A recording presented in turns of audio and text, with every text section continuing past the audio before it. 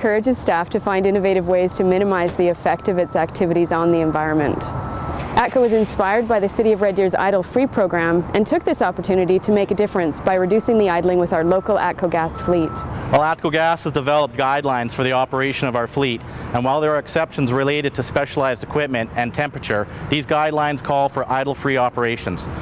All drivers receive idle-free guidelines and a dashboard reminder sticker.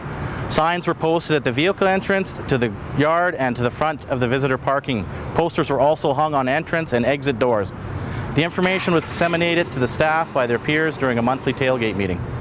While there has been some reluctance to accept that modern vehicles are designed so that warming up a vehicle is no longer beneficial or necessary. Another challenge is changing behavior and reducing or overcoming the habit of idling in order to raise or lower the cabin temperature for personal comfort. We're not able to track changes in fuel consumption.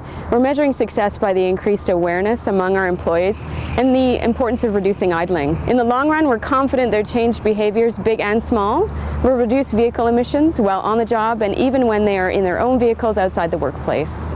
Idle-Free is a low-cost initiative that can have a significant and immediate impact on reducing both fuel consumption and emissions with both fleet and personal vehicles.